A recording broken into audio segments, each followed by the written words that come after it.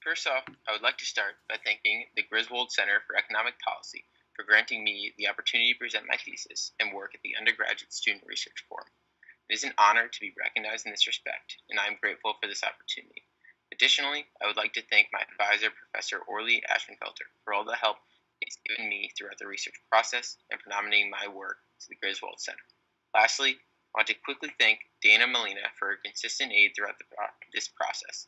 Although, if the global circumstances were different, I may have been afforded the opportunity to present my thesis in person, and with that, meet and network with a great variety of scholars, but regardless, it is great to be able to share my work and thoughts through an alternative means. I prepared a few slides to help in some of the analysis and points I will discuss. My thesis was titled, Development in Common Ownership, How Intra-Industry Diversified Shareholders Can Create Anti-Competition in the Airline Industry. Basic economic theory supports the idea and rationale of industry-wide competition, as it is both beneficial to the consumers and the firms undertaking such processes.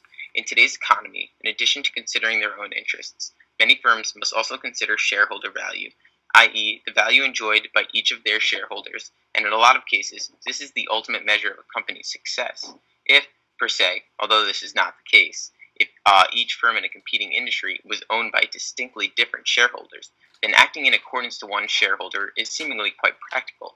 But in today's economy, and a term we've seen in the past, this is not the case. In the recent decades, the share of stock in U.S. publicly traded companies that is partially owned by institutional investors has increased substantially. And because of this, many natural competitors are owned by a small set of large institutional investors. This is what I refer to as intra-industry diversified shareholders. This common ownership implicitly changes the objective function of firm managers, as they now must consider that some of their largest shareholders also have ownership rights in their competitors. As mentioned before, in terms of competition, the ideal practices of traditional price undercutting becomes complicated when your shareholders are also own shares in your competitors. Picture this purposely generalized and simplified scenario. Imagine an industry with two equal-sized firms, firm A and firm B. Suppose A undercuts B's price to attract customers from B and thus gain market share. Firm A may benefit from such a move by selling many more units of a product at a slightly reduced price.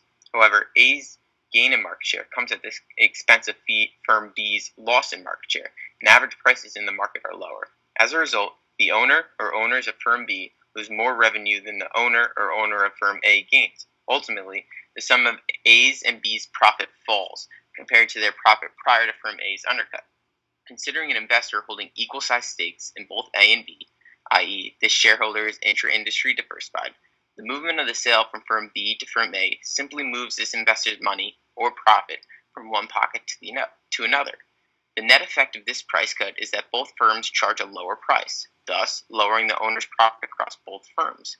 In sum, an investor holding equal-sized stakes in both A and B would enjoy greater total profits if the two firms set prices or quantities as if they were two divisions of a monopoly instead of two independent firms. The research question of my paper was to see if common ownership in the airline industry, that provided through intra-industry diversified shareholder shares, displayed anti-competitive effects between firms in said industry. I paired previous economic theory and literature in this field with distinct empirical evidence to illustrate a reduced form relationship between a modified market concentration index, that which takes into account common ownership, and markups of firms in the airline industry.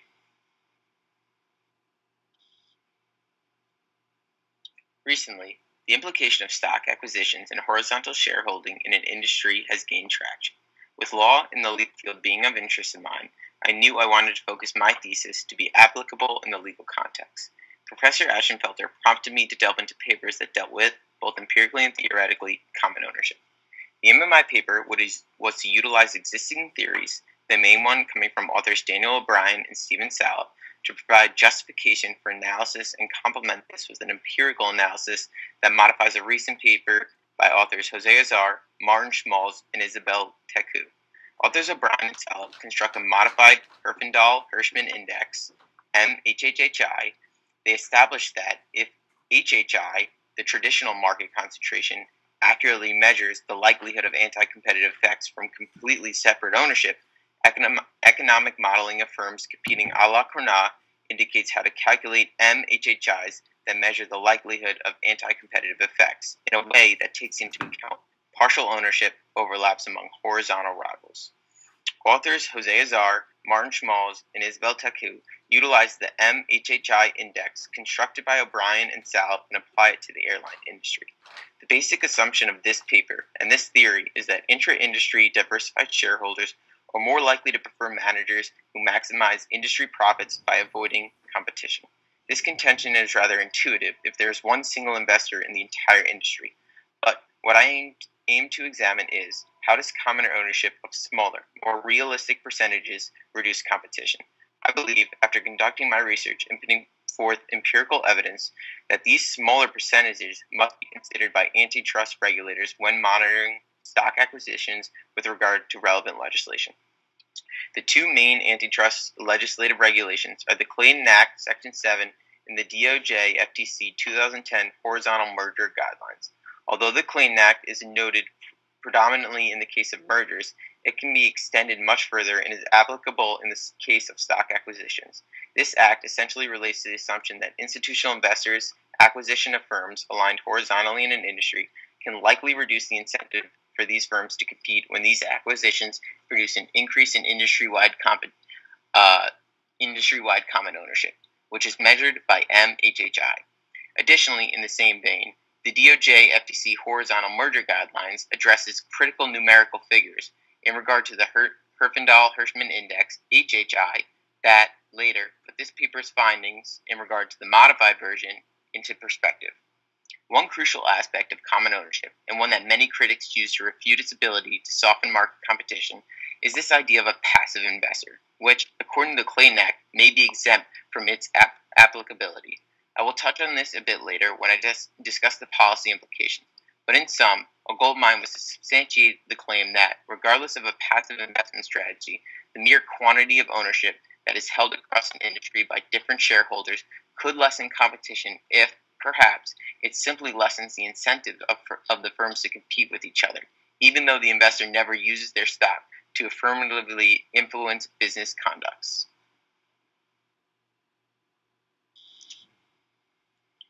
Now that I have hopefully laid out an appropriate framework for understanding the implication of common ownership and how the relevant literature and legislation can be applied in this context, I will now discuss the data I used to construct the MHHI index, and additionally, the empirical models that follow.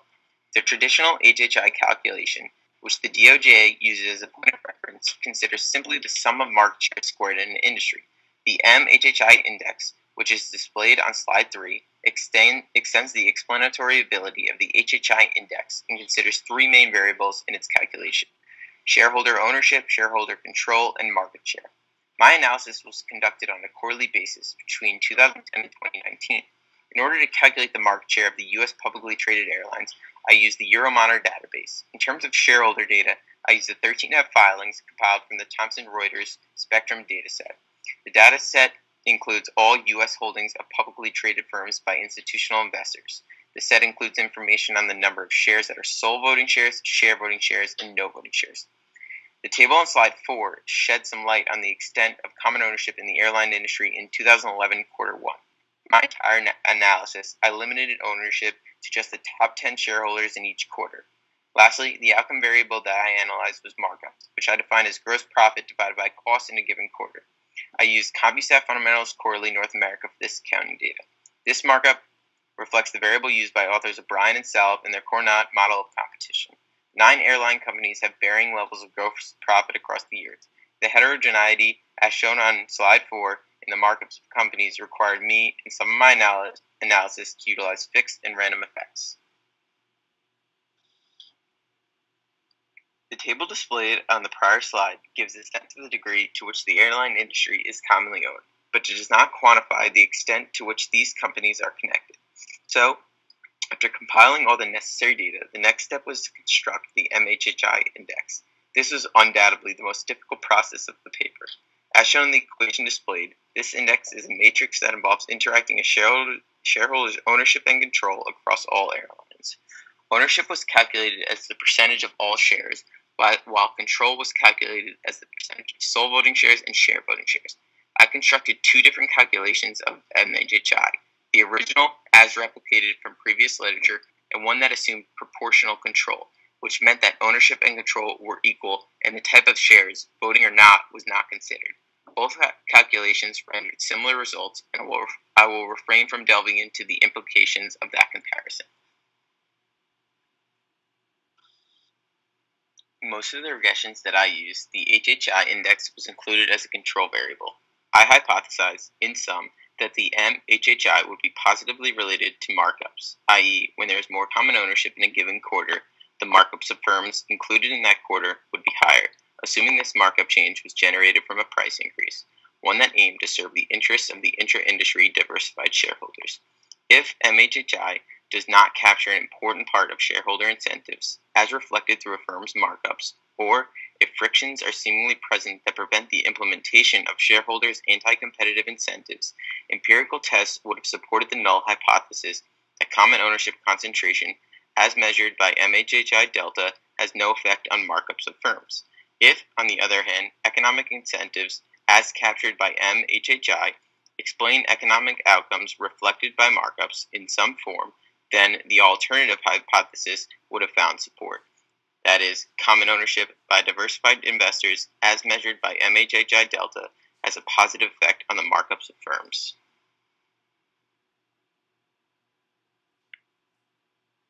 After documenting the variation in MHHI and HHI to establish the MHHI delta, I began my analysis with a comparison between MHHI and HHI. As shown on slide 7, the HHI level remained quite constant throughout, while the MHHI changed quite distinctly and was much higher. According to the U.S. Department of Justice and Federal Trade Commission horizontal merger guidelines, in highly concentrated markets with an HHI greater than 2,500, a merger raises significant competitive concerns if it produced a change in HHI between 100 and 200. Additionally, quote, mergers resulting in highly concentrated markets that involve an increase in the HHI of more than 200 points will be presumed likely to enhance market power, end quote. On average, the HHI was above the 2,500 highly concentrated market threshold. So, to put these numbers in perspective, if we modify these specifications to the context of the MHHI delta rather than just the HHI, a change in the MHHI delta of 2,297 in 2010 quarter 1 to 4,344, the average level, implies increases in concentration that are over 10 times higher than the threshold that raises antitrust concerns. Given the MHHI and MHHI delta values displayed, it is evident that in the airline industry, common ownership links are present. But despite this, there are still reasons why anti-competitive incentives, those arising from common ownership, might not be implemented. In this case, the MHHI would not be a better indicator for the variation in markups in the airline industry. I conducted 4 regressions to test the robustness of both the MHHI and HHI separately, and to see which one was a better index for capturing the outcome variable of markups. Overall, the findings in this analysis show that the relationship between concentration and markups is much stronger and more robust when concentration is measured using MHHI. When interpreting the coefficients on the concentration indices, it is better and provides for a more causal interpretation when you regress the outcome variable on both the HHI and MHHI simultaneously, and using the HHI as a control.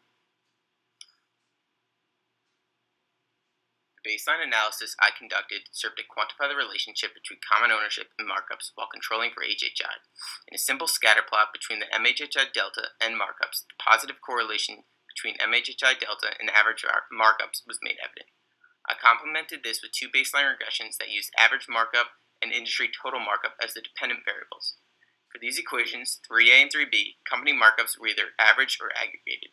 The results implied that an increase in MHHI delta from its minimum to average value is associated with an increase in the average markup in the airline industry of 44.21% and an increase in the industry total markup of 35%. This is shown through the coefficient values of 0.000216 and 0.000171.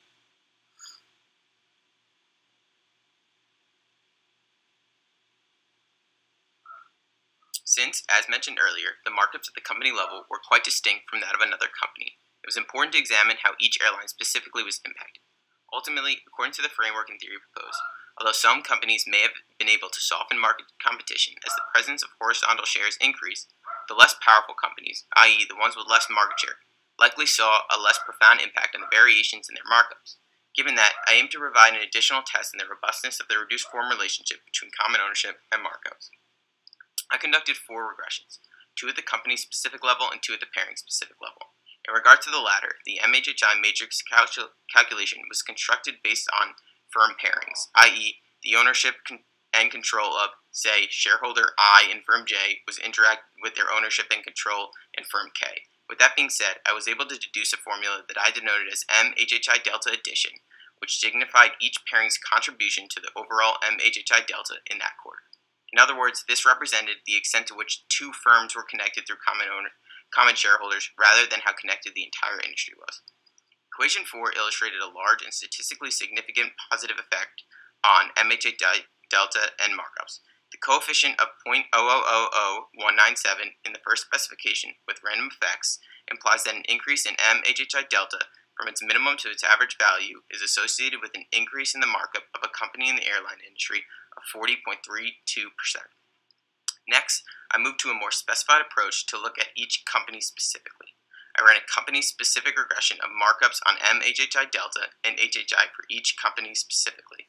Equation 5 showed that 5 of the companies showed positive and statistically significant relationships, and 4 of the companies with the highest market share had positive coefficients, and all but 1 rendered statistical significance at the 0.05 level. Moving on to the analysis of pairings, after constructing the MHHI delta addition equation discussed earlier, I aim to quantify how each pairing's contribution to the overall MHHI delta impacted their respective markup. I ran a fixed effect regression of the pairing markups, which was just the average between the 2 companies, on MHHI delta addition and HHI. Equation 6a rendered a large and statistically significant effect of the MHHI delta addition between pairings and the markups between pairings. The coefficient of 0.000618 on MHHI delta addition implies that an increase in MHHI delta addition from its minimum to average value is associated with an increase of 22.33% in the markups of the airline pairings. Similar to the second specification I mentioned in regard to the company-specific analysis, that being equation 5, I conducted a pairing-specific regression in order to better analyze how each pairing was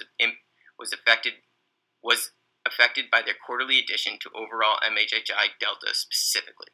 Equation 7 showed that 8 total pairings displayed results that rendered a positive and significant effect of. The goal of this paper was to combine previous economic literature and theory on common ownership with a newly developed empirical approach to investigate whether shares held by intra-industry diversified shareholders create anti-competitive impacts, starting with O'Brien and Salve's derivation of the modified Herfindahl-Hirschman index, where they develop a model in which this index can be derived from a Cournot model of competition, where firm managers attempt to maximize the weighted average of their shareholders' interests. The extent to which airline companies were connected based on their shareholders was quantified. Using MHHI delta, which is the difference between MHHI and HHI as a reduced form measurement of common ownership, the following empirical question was addressed. Does common ownership, as measured by MHHI, have explanatory power for the markups of firms, after controlling for the traditional market concentration index, HHI? Unlike any of the literature before, this paper is the first to study that considers the markups within a specific industry as the outcome variable to denote the monopolistic behavior resulting from horizontal shareholding. Chairman and CEO of Berkshire Hathaway, Warren Buffett, confirmed that, following an acquisition of major stakes in the airline industry in 2016, he or the holding company held between 7 and 8.5% in the major airlines. CNBC's Becky Quick, in an interview in February following that year, confronts Buffett in this regard and asks, quote, "You know, Warren, it does occur to me, though, if you're building up such a significant stake in all the major players, is that anything that's like monopolistic behavior? Is there any concern to think that you would say something to the airlines to make sure that they're not competing on prices quite the same? What would keep somebody from worrying about that?" End quote. Buffett responds expectedly by recognizing that he's a passive investor, and by definition is one that does not participate in the daily decisions to run the companies that he holds shares in. In the same interview, when asked about being a passive investor, in regard to his potential concern with Berkshire Hathaway's increased stake in the airline industry, potentially causing anti-competition, Buffett responds, quote, "Oh yeah, totally, end quote.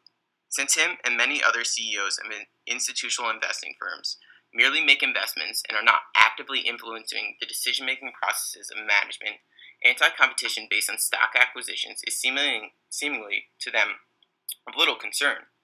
This paper shows that regardless of whether or not institutional investors' horizontal stack acquisitions were purely passive, these horizontal shareholdings raised the markups in the airline industry, given that these acquisitions are subject to challenge under the Clayton Act and are not negated through the passive investor exception. If robust, my paper's findings raise several questions about passive investors, antitrust regulation, and legislation regarding common ownership through horizontal shareholding. Ultimately, this thesis combines an application of previous theory with empirical results to challenge their traditional economic assumption that firms' fundamental objective is to maximize their own profit. My paper makes a claim that shareholders may not agree with the profit maximization strategy of firms when they act as price takers, i.e. in their own self-interest.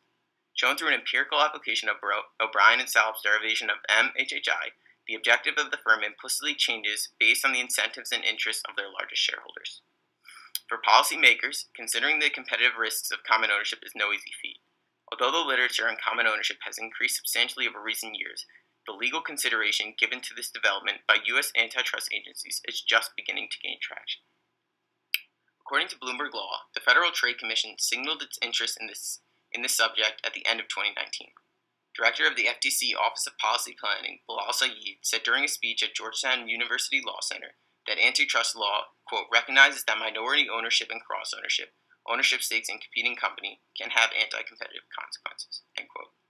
After noting the empirical literature done in the airline and banking industry, he notes that although the conclusions in this development are still variable, they are placing, quote, a high priority on determining the merits of this position and any of the proposed remedies, end quote. U.S. antitrust agencies have made it clear that studying the competitive impact of common ownership is a priority. But as the economic research continues, the debate remains in its initial stages. In terms of what needs to be considered, two implications of common ownership are clear. One, effective market concentration measures must consider both the number of firms and their market shares, i.e. HHI, but also the extent to which these firms are commonly owned. And two, since consolidation in the asset management industry contributes greatly to common ownership, further consolidation in the financial sector should be evaluated through a lens that recognizes the ramifications on product markets. Moving forward, proposing policies that are beneficial to all parties is quite challenging. Something I refer to as the shareholder trilemma illustrates this difficulty in terms of the three goals that can't be simultaneously achieved. 1. Perfect shareholder diversification. 2. Firm maximization of shareholder interest. And 3. Preservation of competitive product markets. Referring to the figure on the slide, in order to have perfect shareholder diversification while maximizing shareholder interests, markets can't be fully competitive. In order to have fully competitive markets and perfect shareholder diversification, then firm managers cannot include the interests of their shareholders in their objective function. Lastly, in order to have fully competitive markets and a maximization of shareholder interests, shareholders will not be perfectly diversified.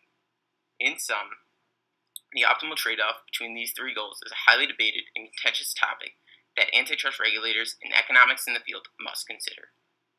Lastly, while my paper does not propose a specific solution for the trilemma, any policy propositions that are considered in regard to the anti-competitive incentives of common ownership must weigh the potential benefits to shareholders against the potential loss to consumers. To conclude, I argue that when firms implement shareholders' incentives, and all shareholders, including those with significant control, are fully diversified, product market competition will tend towards monopolistic outcomes with an associated deadweight loss for the economy. Moving forward, it would be interesting to extend this analysis to other sectors and industries to see how general the results are. Thank you for this opportunity. I really enjoyed preparing this presentation. If any viewers have questions, comments, or want to reach out, I would love to hear from you. Additionally, if this development is of interest to you, I would be more than willing to discuss it further. My contact information is on this slide. Thanks again.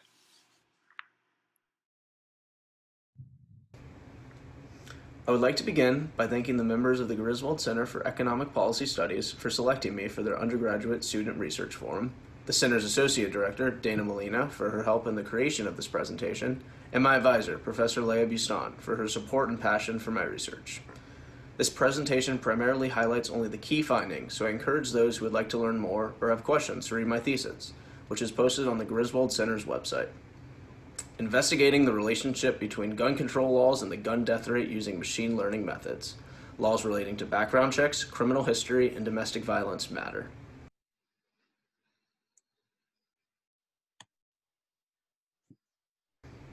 Gun violence claimed 39,426 lives in the United States in 2019. In the same year, 38,800 Americans lost their lives to automobile accidents, and 34,200 were killed by influenza during the 2018-19 flu season. Over 60% of all firearm-related deaths in the U.S. have been suicides, 24,900 in 2019, and roughly half of all suicides in the U.S. are committed with a firearm.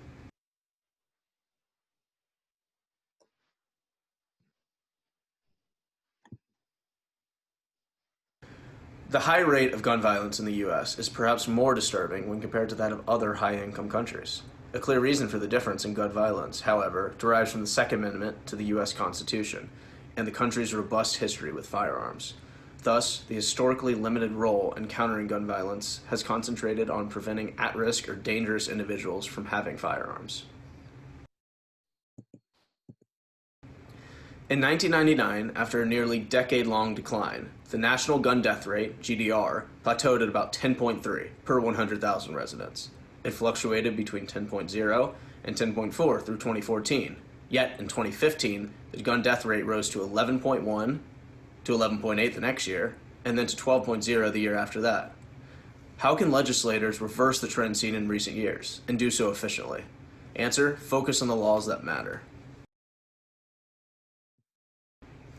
This paper concerns state gun laws. Specifically, many of the laws relevant to the paper are federal laws, but state and local officials typically cannot enforce the prohibitions without analogous state laws. Thus, gun policy in the U.S. is generally decentralized. The heterogeneity and preferences for varying degrees of gun regulations across the country provides an opportunity for cross-state analysis. As seen in the plot, the number of laws followed has steadily increased over time, while the gun death rate plateaued and even rose in recent years. This suggests that legislators' efforts might not necessarily be working. Thus, the goal of the paper is to study which gun control laws are meaningfully related to changes in the gun death rate and to provide potential evidence for appropriate changes to gun policy. Overall, most of the existing literature focuses on individual laws, specific categories of laws, or measures of gun ownership. I take a distinct approach from the literature, however, by not disciplining my question from the beginning. These studies establish associations between firearm mortality and specific gun control laws, but they generally do not look at the big picture.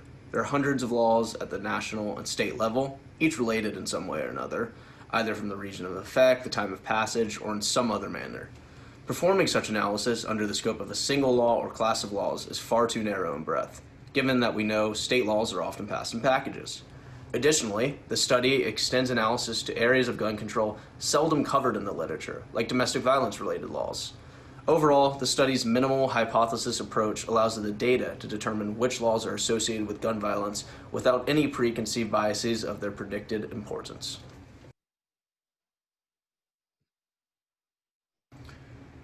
What is the relationship between a given gun control law and the gun death rate in the context of all other laws? And are certain categories of laws better predictors than others? As a note, the categories of laws studied follow: background checks, criminal history, domestic violence, drugs and alcohol, mental illness, minimum age, permitting process, and miscellaneous. I then explore whether the effects of a given law on the gun death rate change with the machine learning methodology, and pay closer attention to laws that have consistent results across specifications. Finally, I perform the same analysis but replace the gun death rate with the overall suicide rate. This is chosen in favor of the firearm suicide rate to control for substitution effects to other instruments of suicide. I consider 1,428 observations, each pertaining to a distinct state and year, New Jersey 2012 for example, along with 102 law indicator variables. I begin with a fixed effects analysis where I control for state and year fixed effects and state-specific linear and nonlinear time trends. The nonlinear time trend is excluded from machine learning estimation.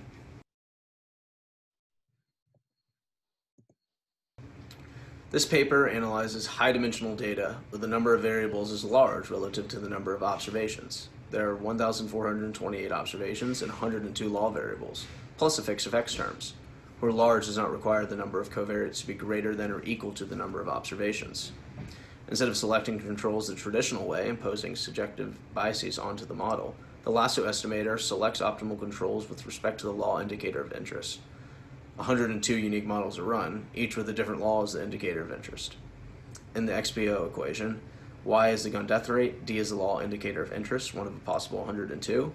Tau times T is the state-specific linear time trend, and XIT is the set of possible controls, every law indicator minus the chosen regressor of interest, along with the state fixed effects and year fixed effects. Optimal controls are independently selected for each model. Random forests do not provide coefficients, instead selecting features, covariates, that predict changes in the gun death rate. This methodology is employed partly to corroborate fixed effects and SPO lasso results. I measure the importance of each law feature by the total decrease in node impurity. This is obtained by splitting on feature K and is averaged across all decision trees in the forest. It is important to note that selected features may not have a causal relationship with the outcome, but instead may be highly correlated with another variable in the model which does have a causal relationship with the outcome. This is a common feature of the dataset, given that many related laws are passed at the same time. 16 gun control laws had statistically significant coefficients at the 5% level or higher. Laws 1, 19, 24, and 31 have consistent and significant results across all sophisticated specifications.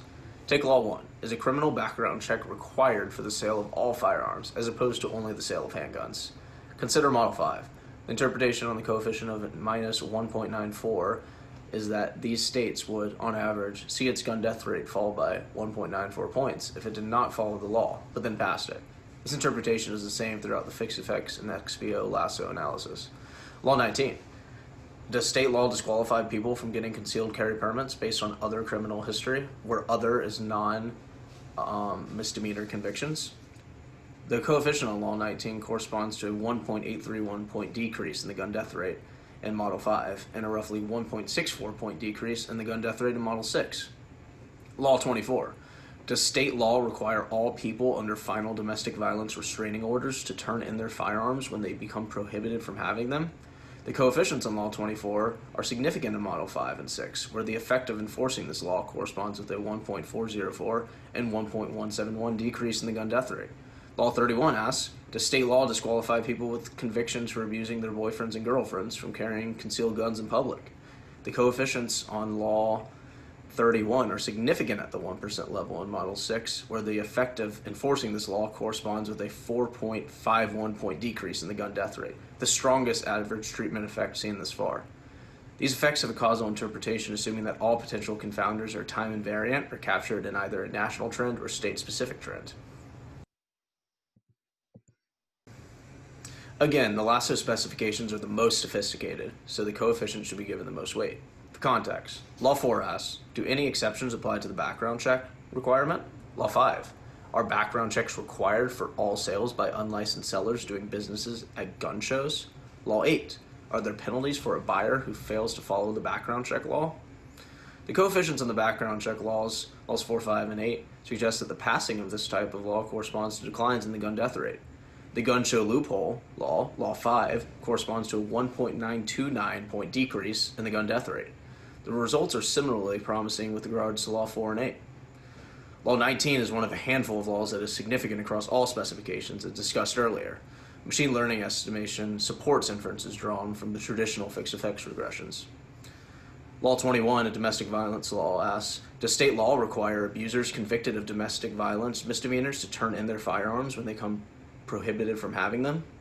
Law 27 asks, in states that do not prohibit firearm possession by all people under temporary domestic violence restraining orders, does state law explicitly allow judges at their discretion to prohibit people under these orders?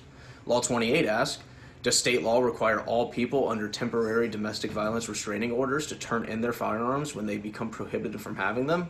Law 29 asks, in states that do not require all people under temporary domestic violence restraining orders to turn in their firearms, does state law explicitly allow judges at their discretion to order these people to turn in their firearms?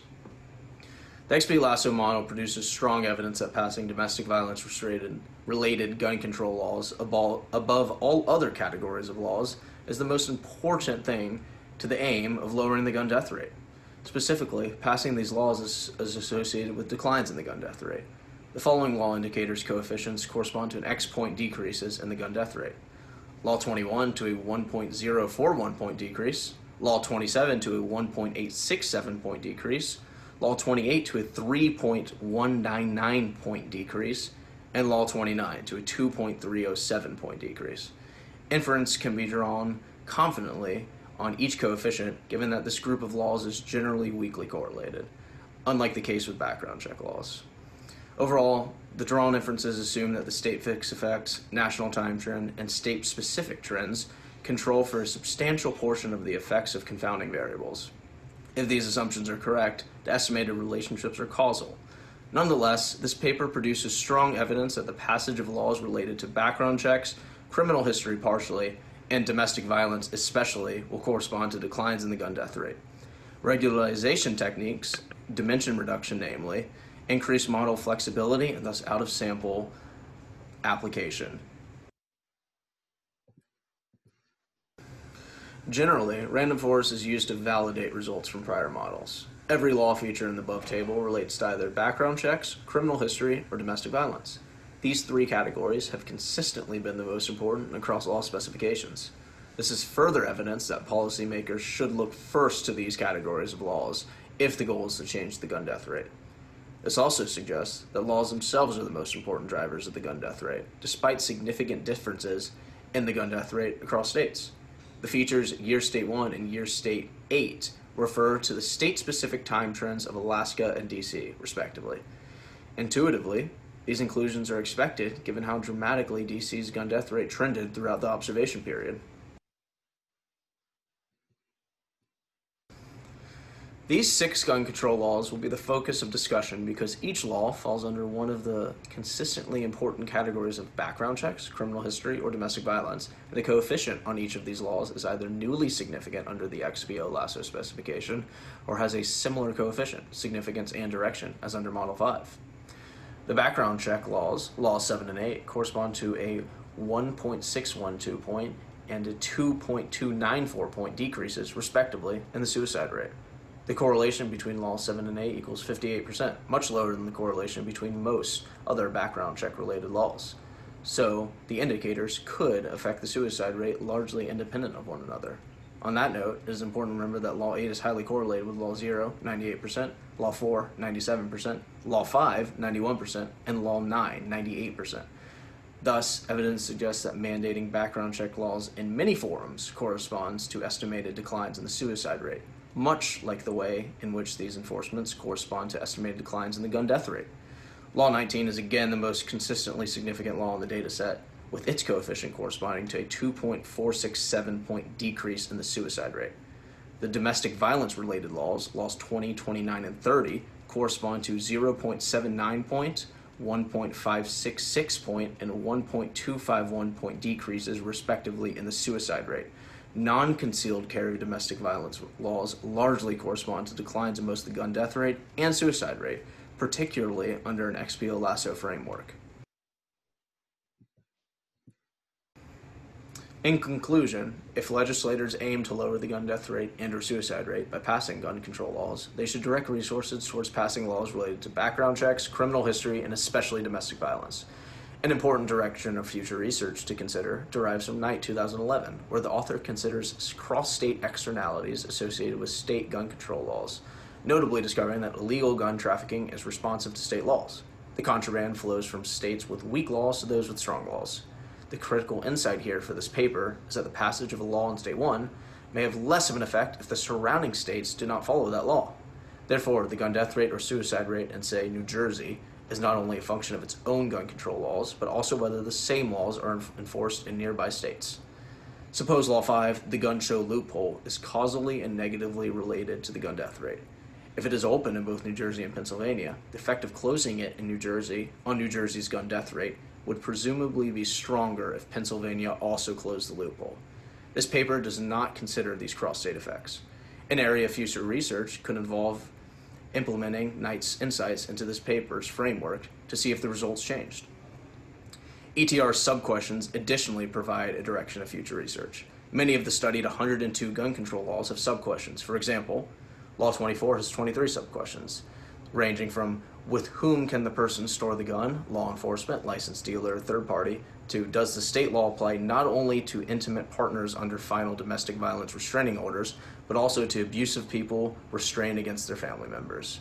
An exhaustive analysis of the sub-questions of consistently significant laws like Laws 8, 19, 24, and 29 will lend valuable insight into the associations established in this paper. I sincerely thank all of you for your valuable time and attention and wish you all the best. Hi, my name is Carlotta, and I'm very pleased to present my senior thesis and its policy implications to you today. My senior thesis is about the macroeconomic effectiveness of unconventional monetary policy in the Eurozone, and I approach this topic using a structural vector autoregression. First off, I would like to give a huge thank you to my thesis advisor, Professor Christopher Sims, who provided me with unparalleled guidance throughout the process. Let me start by providing you with a quick background about my topic and why I think that unconventional monetary policy in the Eurozone is a worthy topic of study. The way in which major central banks in developed economies conduct monetary policy has drastically changed throughout the past decade, with unconventional monetary policy, which goes beyond the scope of traditional interest rate policy, having become more prevalent since the advent of the global financial crisis. This was also the case in the euro area, where the European Central Bank, the ECB, faced two major crises. First, the global financial crisis, and then the sovereign debt crisis, which was followed by a period of sluggish growth and low inflation once the immediate threat of the crisis was over. However, the policy rate quickly neared the zero lower bound, which meant that interest rate cuts could no longer be used to stimulate the economy, and the ECB therefore turned to a host of other measures, including different non-standard liquidity and financing measures, and then later also forward guidance, a negative deposit rate, and a large-scale asset purchasing program, the APP, which was launched in 2015. Since these measures are so unprecedented, highly controversial, and they really make up the main monetary policy tool of the ECB throughout the last decade, their effectiveness is particularly important to study. And it's also important to study how their effectiveness has changed over time, which are both of the points that I address in my research questions. Analyzing the literature so far, the majority of it focuses on the financial market effects and the transmission channels of unconventional monetary policy in the Eurozone. These event studies have found that policy announcements led to a compression of yields and spread, a rise in equity prices, and a depreciation of the euro. However, much more important for purposes of this study, the literature around the real effects on the macroeconomy is relatively scarce. And it is even more important in order to determine whether the ECB really fulfilled its policy goals. There are two main reasons for this relative scarcity. It is very difficult to disentangle unconventional monetary policy shocks from other cyclical shocks in the economy. And secondly, it is difficult to find a suitable measuring tool since the policy rate is no longer indicative of the central bank's monetary policy stance. And this means that there is no clear consensus on the macroeconomic effects in the euro area, which is generally quite understudied compared to the US and the UK. Therefore, I attempted to fill three main gaps that I identified in the literature as follows. First, I used a novel identification in my structural VAR, namely identification through heteroscedasticity, that had not yet been used in the euro area macro study. And I here follow the framework by Brunnermeier, Paglia, Sastry, and Sims in their recent paper that I will explain later in this presentation. Secondly, I used data up to December 2019, being the first study, to my knowledge, that uses post-2016 data. This helps me incorporate lagged effects and also allows me to further split my sample to analyze certain time periods using a second identification method that applies sign and zero restrictions. And thirdly, I use the so-called shadow short rate as my unconventional monetary policy tool. The shadow short rate is denoted by the blue line on this chart, and it largely follows the policy rate, the MRO, which is denoted by the red line, until the global financial crisis, in a period where conventional monetary policy was mainly used. However, once unconventional monetary policy enters the toolbox of the ECB, we see that the policy rate diverges from the shadow rate, and while the policy rate tends towards zero, the shadow rate becomes negative and continues to become negative in order to represent the policy stance from the ECB, even at the zero lower bound. And this makes it a very practical tool to measure unconventional monetary policy. As you can see in the chart, the shadow rate moves inversely to the shaded gray area, which represents total ECB assets, which usually also increase as a result of unconventional monetary policy. And lastly, this chart also reinforces how important it is to study the effectiveness of unconventional monetary policy, since the ECB's balance sheet has more than tripled since its inception. Next, let me turn to an overview of my methodology. In order to investigate the macroeconomic effects, I decided to follow other studies in running a Bayesian structural vector autoregression with 5 variables using data from 2009 to 2019, at least for my main model. I used the shadow rate as a policy tool, GDP and a harmonized index of consumer prices as my macroeconomic variable, and then 2 financial market variables to help disentangle the unconventional monetary policy shocks, namely the composite indicator of systemic stress and a money market spread between 2 different rates, the MRO and the overnight lending rate. Next, in order to identify my VAR, I used 2 different methods. The first, identification through heteroscedasticity, is based on the aforementioned Brunnermeyer study, who uses it in a US macro study. It identifies the VAR based on the premise that the variance of structural shocks changes throughout different periods in the sample. Therefore, we can exogenously determine different variance regimes, which in my case is quite conveniently split towards the end of the euro crisis in mid-2013. The second identification used in this paper is the status quo in the literature. Here we apply different sign and zero restrictions on the structural coefficients. Specifically in our case, we apply a contemporaneous zero restriction on output and prices, since the macroeconomic variables are only affected with a lag. And I apply sign restrictions on financial market variables, namely the shadow rate and the spread variable. For a more detailed description of my methodology, please refer to the relevant section in my thesis. Focusing on identification through heteroscedasticity, the first important result from my research is that I was successfully able to obtain a contractionary monetary policy shock using this approach, which means that it is a useful method to use in the euro area. As you can see in the impulse responses on the slide, a contemporaneous rise in the shadow rate here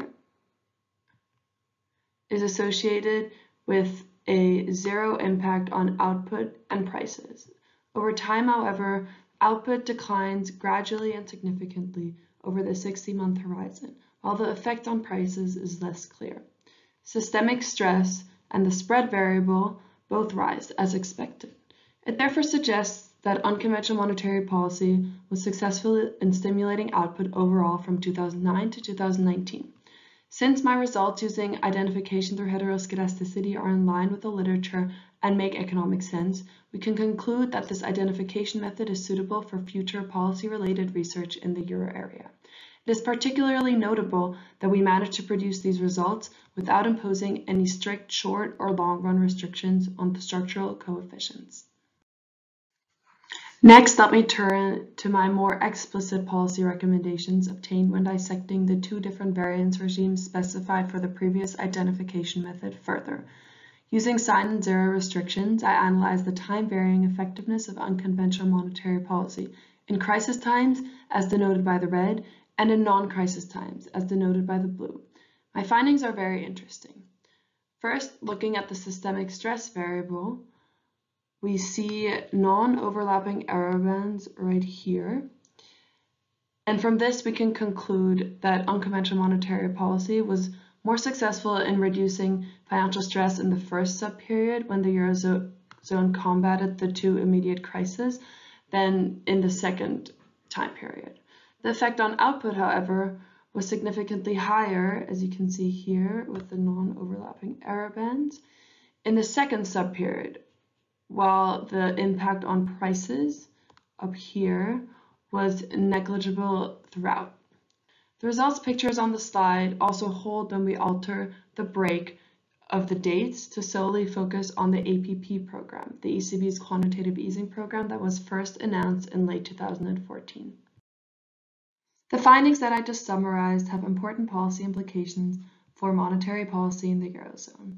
Overall, ECB monetary policy has been successful in stimulating the economy since 2008, but it had different effects during crisis versus non-crisis times.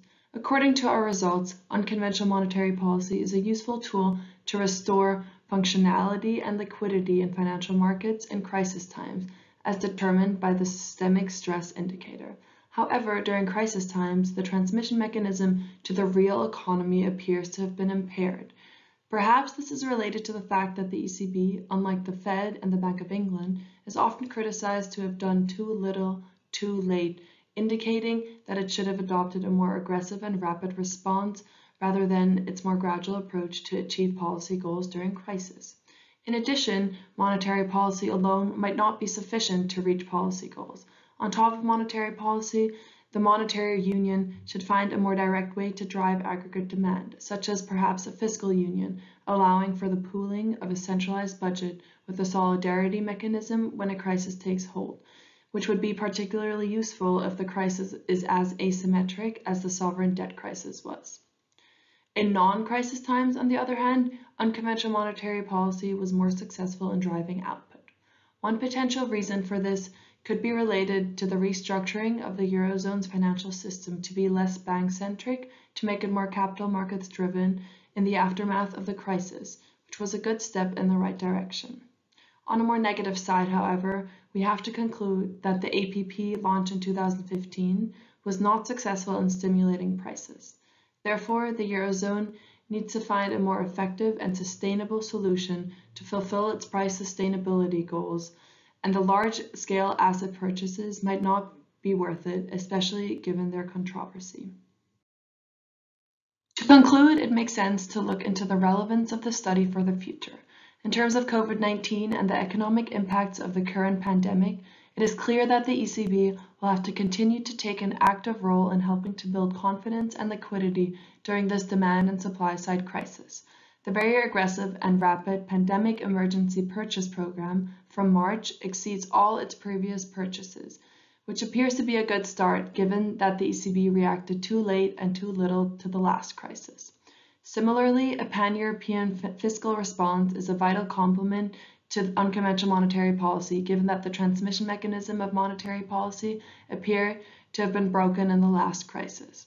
From an empirical perspective, there are multiple extensions of my study that I hope to pursue in the future, or hope that someone else will. Given that the area studied is a currency union, it would be incredibly important to analyze the cross-country heterogeneity of unconventional monetary policy effectiveness. Next, it would be really interesting to observe how the transmission channels changed over time and how this may have impacted the time-varying effectiveness that I found evidence of in my study. And lastly, from a methodological point of view, I hope my study can inspire future Euro area policy studies, not limited to monetary policy, to use identification through heteroscedasticity as an identification method in a structural VAR.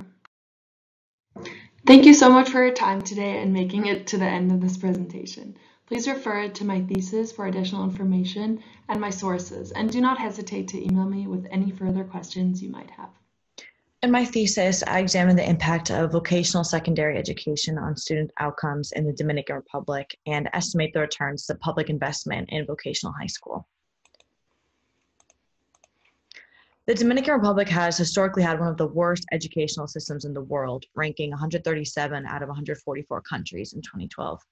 So when President Danilo Medina took office that year, he launched his educational revolution, which has overseen the largest expansion of school infrastructure in the Dominican Republic's history. The major axis of the educational revolution has been the increased focus on polytechnicos, which are vocational high schools that serve as the alternative to traditional academic high schools called liceos, and they enroll about 20% of high school students.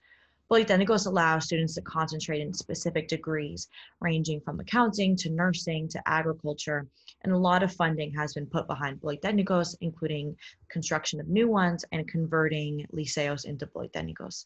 But despite this new policy focus, Neither the profiles of the students who attend Polytechnicos nor the educational impact that Polytechnicos have has been analyzed, and there's little empirical evidence surrounding the effectiveness of vocational high school in improving cognitive skills among students, especially in comparison to academic high school.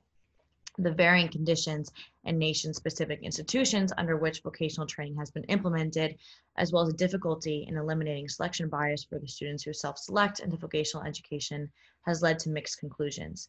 Literature analyzing the returns of vocational education in developing countries, particularly Latin America, is scarce and mostly non-causal.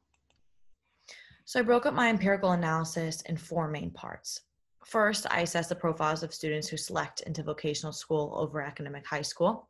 Then I estimate the impact of attending a vocational versus academic high school on students' academic outcomes, including their years of high school attainment, probability of high school dropout, on-time graduation and graduation, 12th grade standardized test scores, probability of application and enrollment in college, and college application test scores.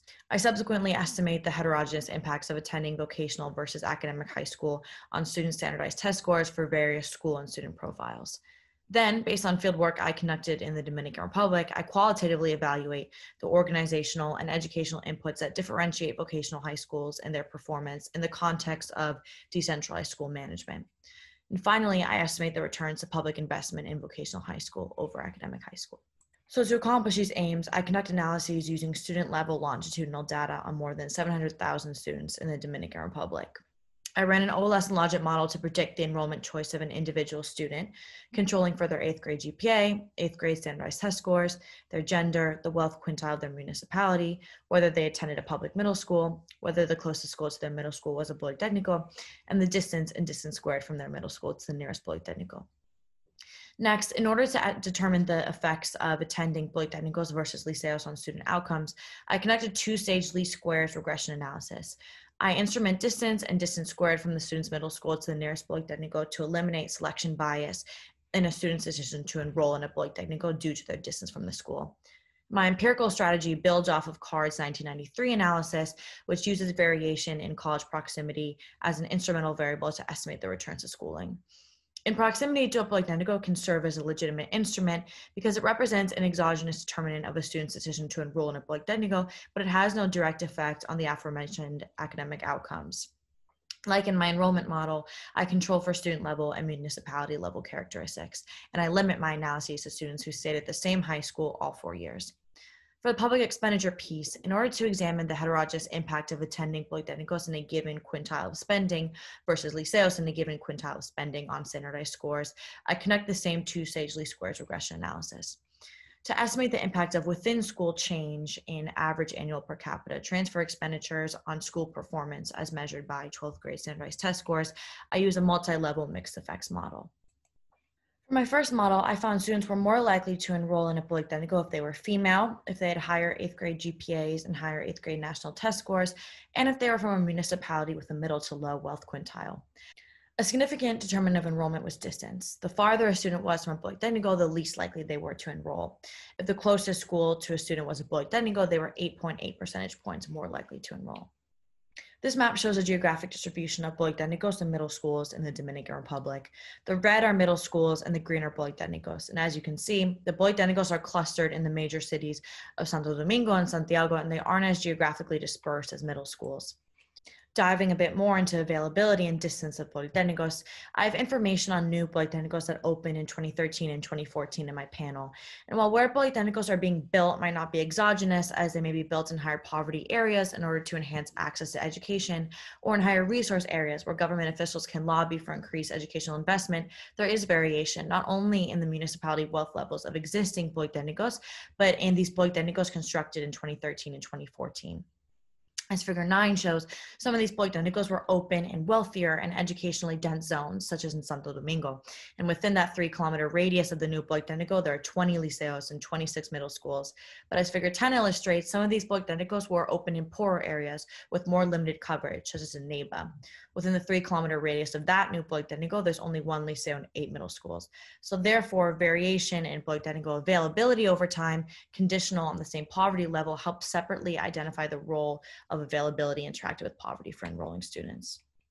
I find attending a Polytechnico or vocational high school relative to academic high school boosts the average student's 12th grade standardized test scores by up to 0.4 standard deviations, increases the probability of on-time graduation and likelihood of college application, and boosts students' college admission scores by 0.3 standard deviations. And the magnitude of these boosts in standardized scores is on par with some of the top charter schools in the US. This table illustrates the heterogeneous impacts of Polytechnico on 12th grade standardized Spanish scores for different Polytechnico and student profiles, and each cell is the output of a different regression. The Polytechnico profiles include religious Polytechnicos, which are associated with a religious order and given a greater degree of managerial autonomy, converting Polytechnicos, meaning the school was a liceo undergoing the process of being converted to a Polytechnico, authorized Polytechnicos, meaning it had the appropriate infrastructure, curriculum, and personnel to be deemed a Polytechnico, and authorized religious Polytechnicos. And I segmented students by gender, wealth quintile, academic achievement, and whether they attended a public or private middle school. Most notably, I identify substantially larger impacts for authorized and religious Polytechnicos, as well as poorer and lower scoring male students. These more magnified impacts for lower scoring and poorer male students suggest these Polytechnicos potentially address academic achievement inequalities. So I then turned to exploring the mechanisms that may explain Polytechnicos' greater effectiveness and the greater effectiveness of some of these profiles. So I conducted fieldwork in the Dominican Republic, where I surveyed a liceo and a range of Polytechnicos varying in their achievement levels and their socioeconomic, enrollment, and public versus private diversity. I conducted 32 total interviews, principals, teachers, and adult students, and 8 total classroom observations in 5 schools. I also interviewed 9 policymakers and private sector individuals involved with Polytechnico administration and education, including the Vice Minister of Education, the Minister of Economy, Planning and Development, and the Director of the Educational Quality Assessment of the Ministry of Education. And from my fieldwork, I identify 5 main organizational and operational factors that have been empirically demonstrated to enhance efficiency and equity in educational systems and that contribute to Polytechnico success.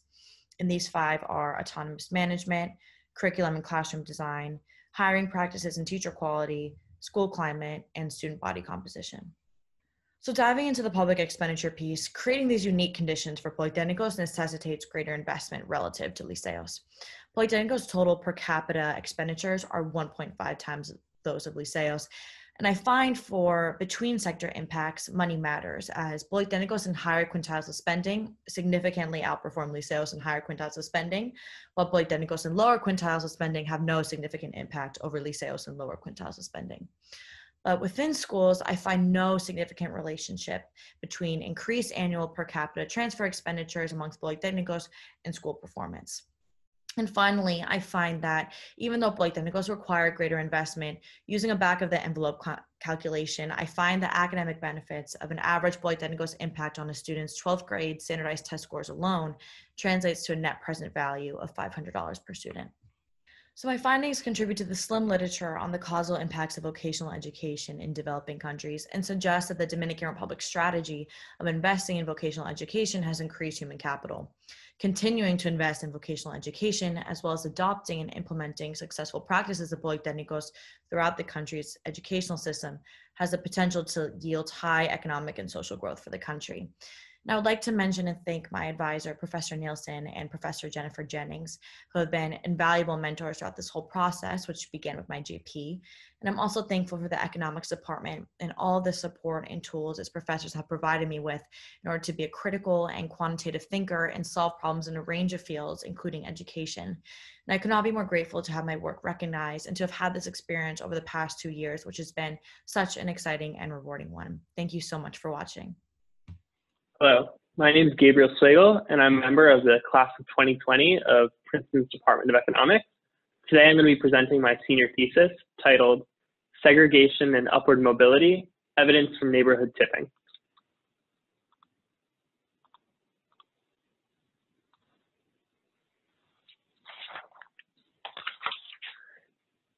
Racial and residential segregation is a defining and persistent characteristic of the United States.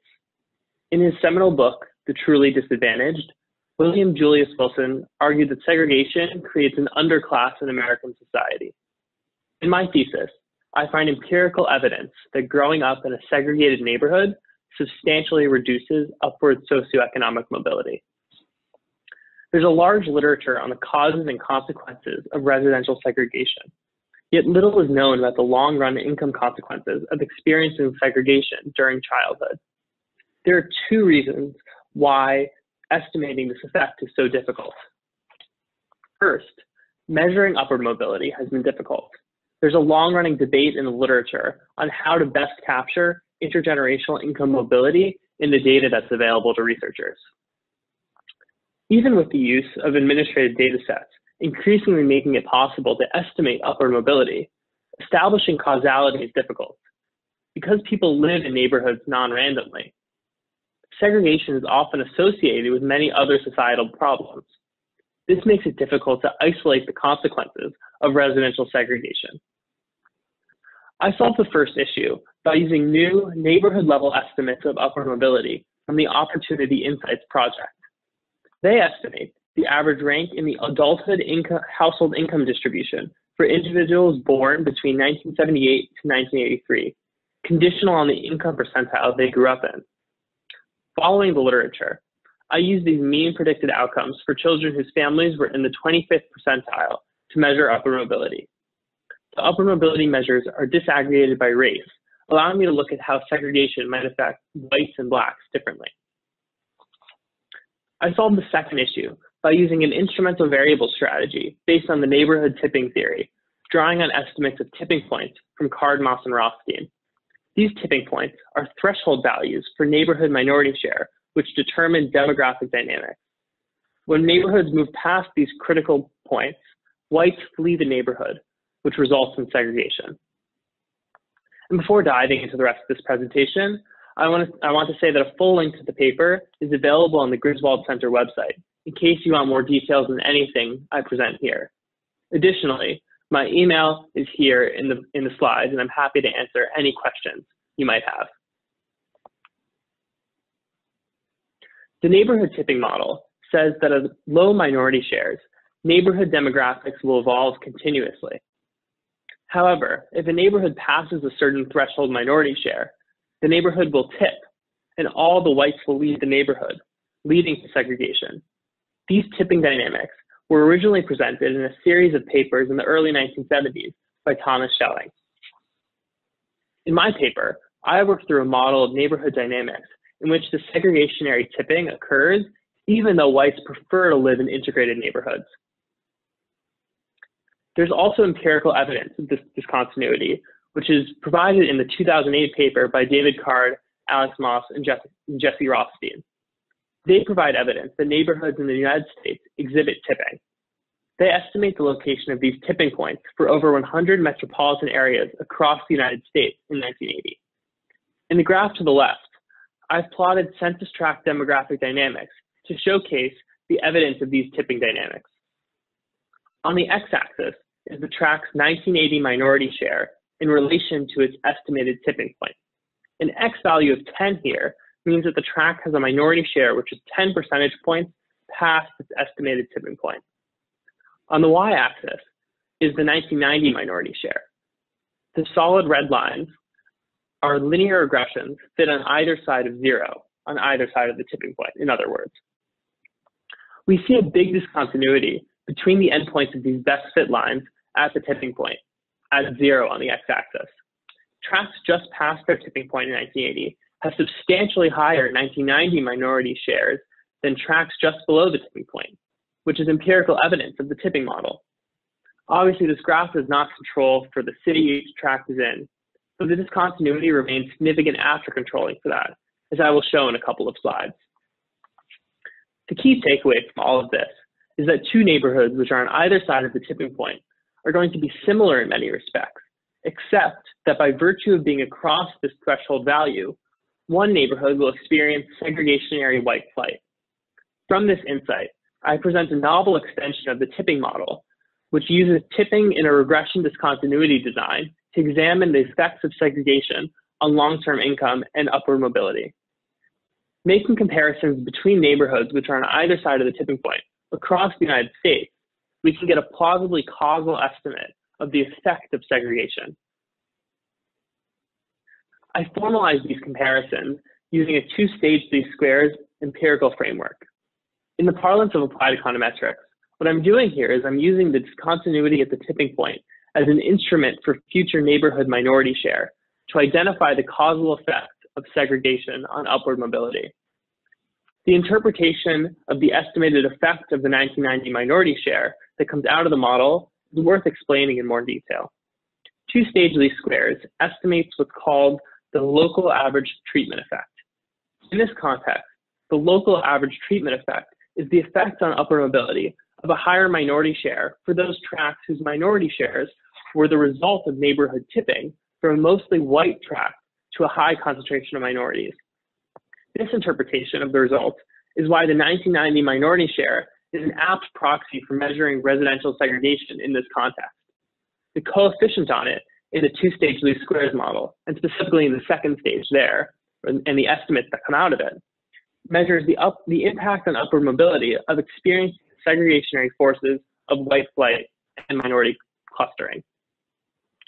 As with any non-experimental estimation strategy, this approach requires some assumptions. In this case, the key assumption is that neighborhoods end up on either side of the tipping point in 1980 due to reasons which are unrelated to the potential for upward mobility of the residents of those neighborhoods. In the paper, I present robustness checks, which examine the validity of this assumption. Here are the results of estimating the two-stage least squares model that I presented on the previous slide. The first column is the formal regression of the tipping graph that I showed a couple of slides ago, this time controlling for the city the neighborhood is in. As you can see, the coefficient on the discontinuity indicator past tip point is highly significant, and we don't need to worry about any weak instrument problems here. The second set of columns report the results of the full two-stage least squares model, estimating the effect of segregation on upward mobility. I do this separately for neighborhood measures of overall upward mobility, which pools across races, Black upward mobility, and white upward mobility. Across all three models, segregation is estimated to significantly reduce upward mobility. First, looking at the model for overall upward mobility in column 2, we see that growing up in a neighborhood with a 10 percentage point higher minority share, which results from segregation, is associated with a 4 percentile reduction in household income rank. Let's now turn to columns 3 and 4, which estimate the model separately for Blacks and whites. The coefficient on minority share is significantly more negative in the model for white upward mobility than Black upward mobility. This would suggest that while growing up in a neighborhood which experiences segregationary tipping is harmful for both Black and white children, the marginal effect of a higher minority share from segregation is worse for white children who grow up in that tipped neighborhood than for Black children. It's clear that there are other dimensions of welfare for which segregation is more detrimental for Black children. This analysis does not capture these effects, considering only the income on adulthood household income rank.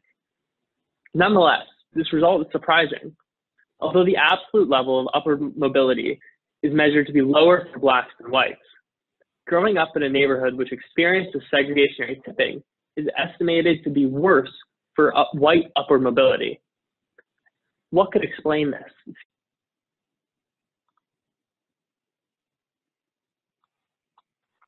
In the paper, I offer two possible explanations for this surprising finding. First, I note that this result is consistent with the minority enclave hypothesis.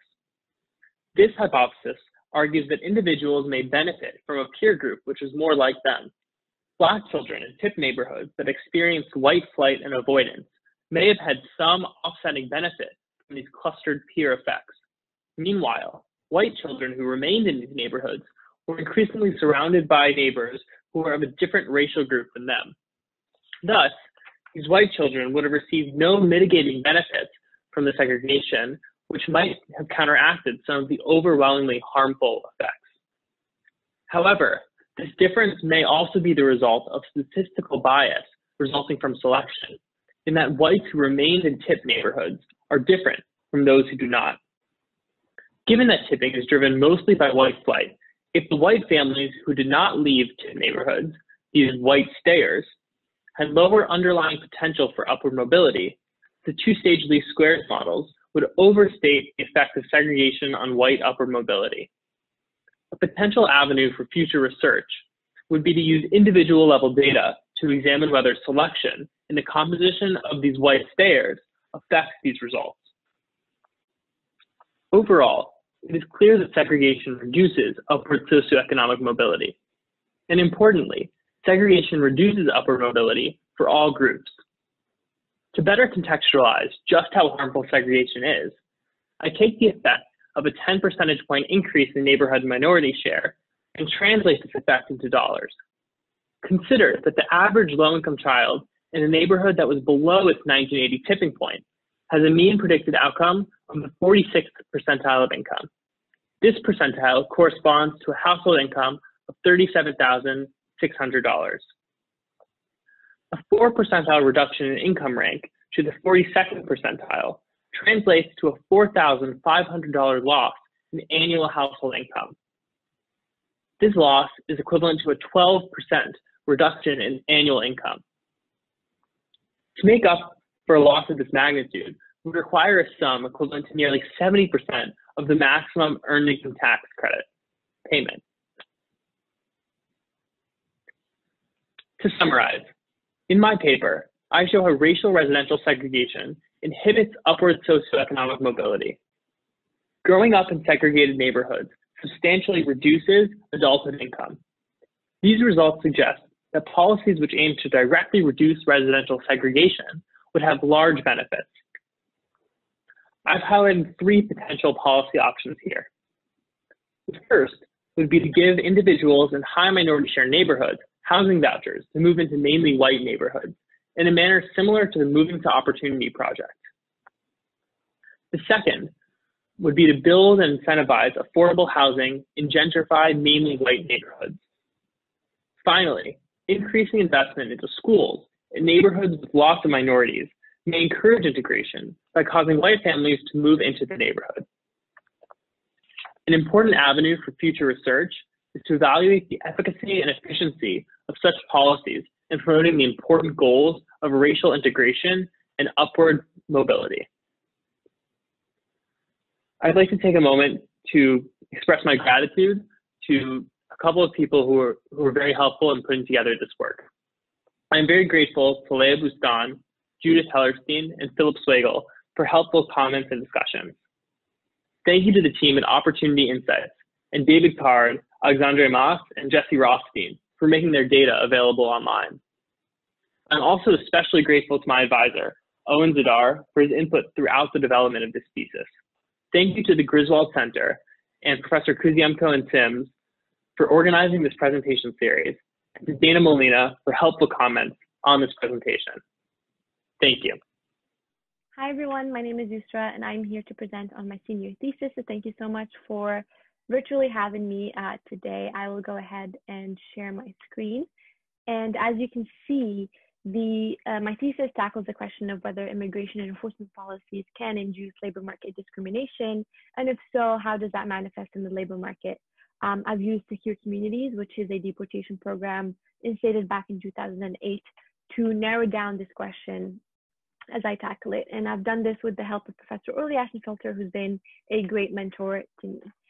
Before starting off with this question, I thought I'd first walk you through why I wanted to tackle it in the first place and relate it back to some recent and relevant issues in the US nowadays. These are some of many headlines that caught my attention in the past 2 to 3 years. And these all revolve around the immigration agenda of the Trump administration and whether these immigration policies benefited or adversely affected the American labor force. And so I thought I'd chip in and contribute to the literature of the immigration labor economics and look at deportation programs and see how they can answer this question one way or the other.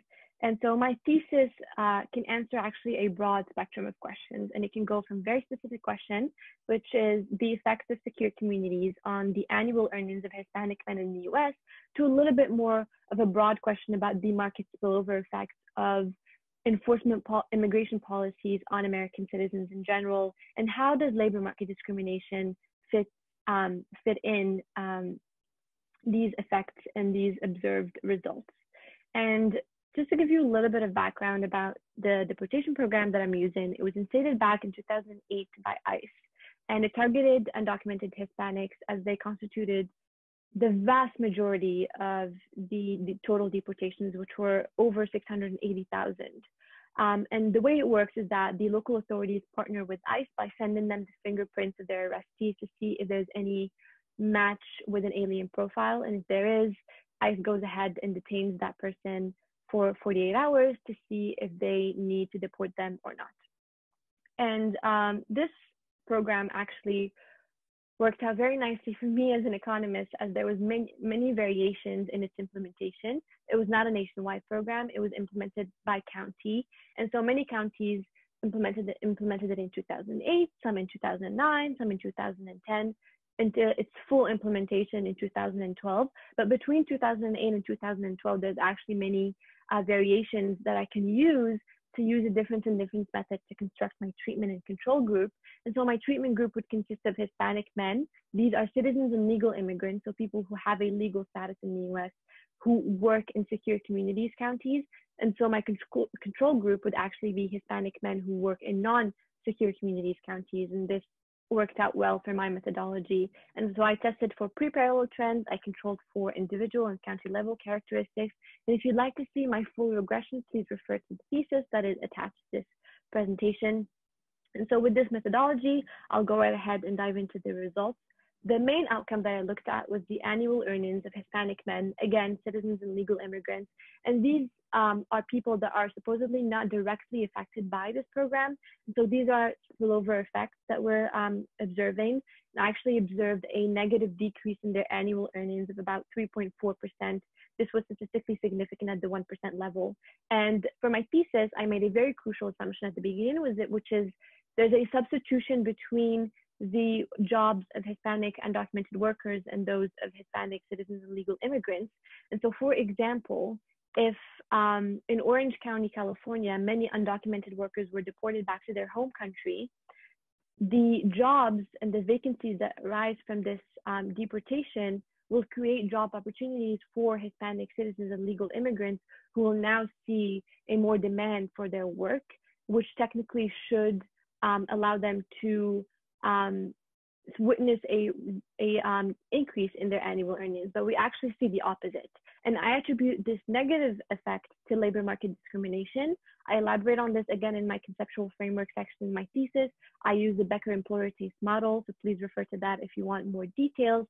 But basically, I hypothesize about the prejudice that employers might have against this ethnic group, and this prejudice would be fueled by the implementation of this program. So if I'm an employer in Orange County and I see that they're deporting all these undocumented immigrants that are mainly Hispanic, and I have prejudice against Hispanics, this deportation program suddenly fueled this prejudice, and I actually can act on it because local authorities are also doing something similar, so to actually avoid this Hispanic ethnic group in its totality, whether the worker has a legal status or not. So maybe I will fire my Hispanic workers, or I will not employ them, or I will lower their wages, their tips, and so on. And so because of that, they would see a decrease in their annual earnings. Another hypothesis is that, and we've seen this actually with 9/11, is that because, and I've talked about this in my thesis as well, there's many reports of violence and discrimination in the workplace.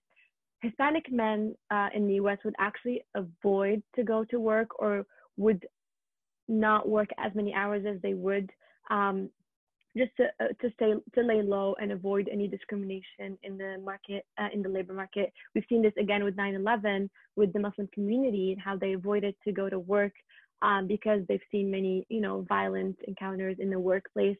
Even Sikhs, who technically are not from the Muslim faith, but because of their appearance, many assume that they do belong to the Muslim faith, and so they were affected as well. And so this is what we're kind of seeing here as well. Although Hispanic men in the US that have a legal status are not affected by this program, we see that they've also actually encountered a decrease in their annual earnings. And I attribute this to the labor market discrimination framework that I laid out in my thesis. And so just for robustness checks, I looked at gender differences between men and women. And as you see here, the effect on annual earnings of Hispanic men is a little bit bigger than that of Hispanic women. But when I tested for the statistical significance between this difference in the coefficients, I didn't find any statistical significance. But it was interesting to see. I did the same thing for geographic heterogeneity.